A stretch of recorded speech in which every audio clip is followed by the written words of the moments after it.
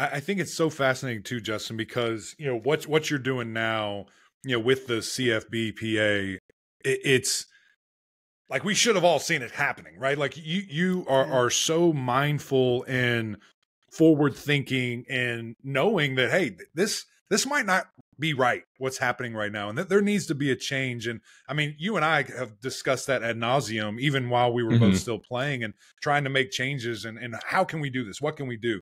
And, you know, not quite the platform that exists now, like the voices of these student athletes is tremendous. And, you know, what you guys are trying to do to really, you know, sub that and take it to another level is fantastic. But kind of just tell people why you were so interested in being in this, how it came about, and, you know, just really how you got started in this whole thing. Yeah, so I mean, the real drive behind it was playing in the time period pre-NIL, pre being allowed to get a cookie, you know, or cream cheese on the bagel, like without losing your scholarship. Yeah, Right. yeah. So living through that and just seeing, and like I can talk about my experience at Clemson as the example of it, but seeing the small town of Clemson grow from what a small town to just billions of dollars coming into the whole system, and then just seeing that insane growth and the value that winning some football games brings to it, and that everybody affiliated or looking at the program, you know, is making a whole bunch of money on it.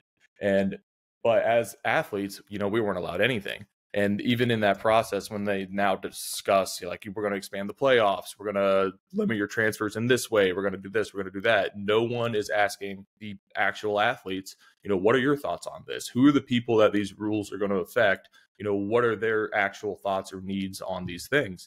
And that was always my issue with college sports, is that it's the people doing the work, and especially in college football, putting their health, putting their bodies at risk, putting in countless hours, dedicating their lives to this very limited time period to like maximize their success there, have almost no power in the whole system to shape anything.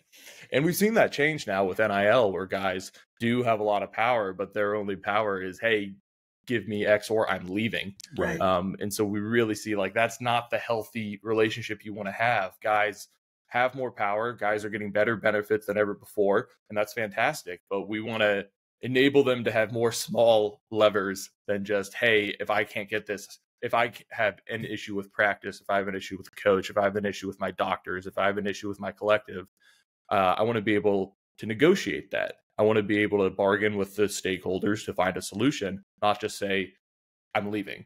Right. And it's really just shaping that power now to say, hey, let's calm everything down.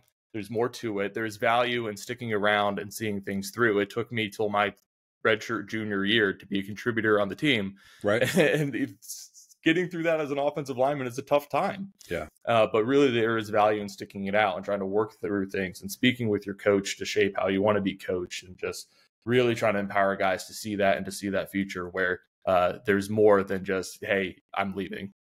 Yeah, that's a great way to put it, Justin, because yeah, all of us stayed in one place, and it may have not been easy at times, but it was definitely worth it. And it shaped all of us into what we're doing now and what we've become. And I do think some guys are missing out on that, especially kind of that network you have when you're done, if you've been at the same place the whole time.